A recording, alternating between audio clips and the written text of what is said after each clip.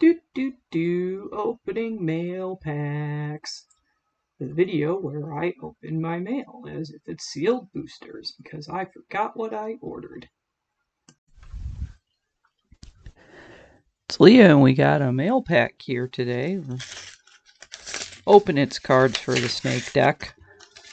I was hoping to be able to play the snake deck this weekend, but we're still missing a lot of cards in the mail for it. Let's see which one we got here. Okay, we've got proper packaging in one of these sticky bags. That's good.